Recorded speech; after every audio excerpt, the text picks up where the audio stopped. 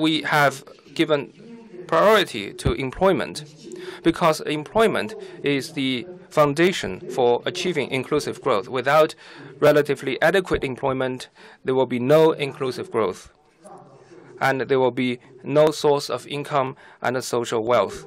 China has a workforce of over 900 million, and every year about 13 million university and junior college graduates enter into the workforce. And also we have a large number of surplus rural labor force migrating to cities and townships. So we take employment as a key indicator for measuring the performance of the Chinese economy.